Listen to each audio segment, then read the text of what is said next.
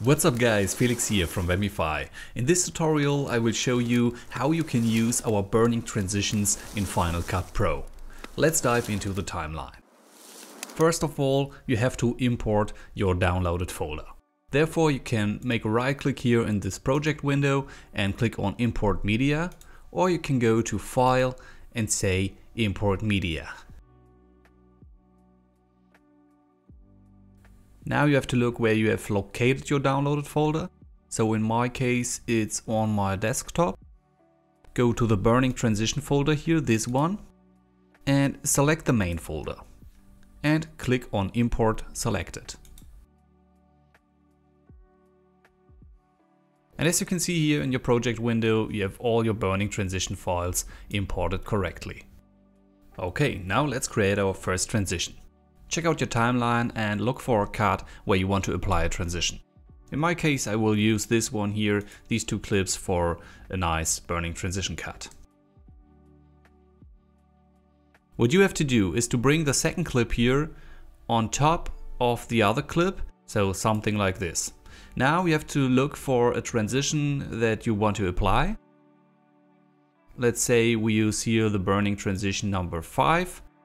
And drag and drop this file on top of the two clips. You have to make sure that the overlapping clip here has the same length like your transition on top.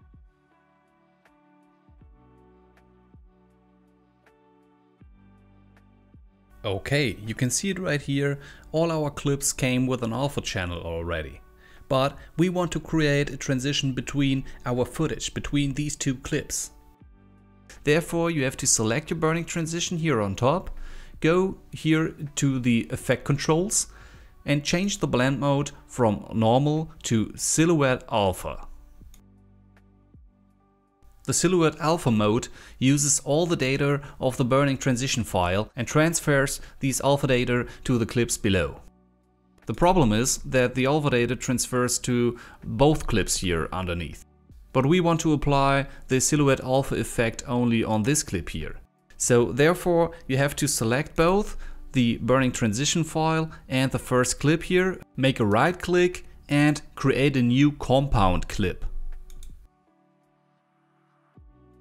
Now you will notice that the flames, that the fire effect is not visible anymore.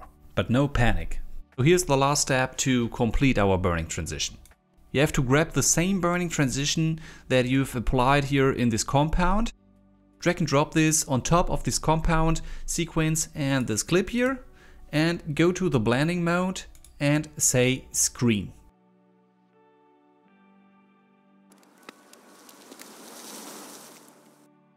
But notice, the compound clip has already the cool fire sound effects included. To make sure that you don't have duplicated audio content here, so you have to mute it on your compound clip or on this clip here. Therefore, you can go to this dB line here and mute this.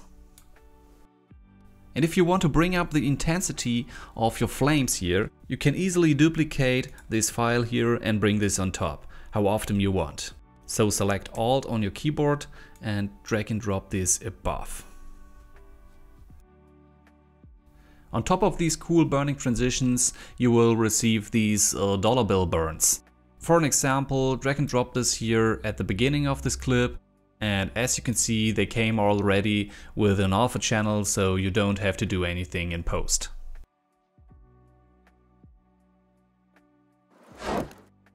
Yeah, that's it for our burning transitions. Feel free to contact us if you have further questions, and hear you soon, Felix from Webify.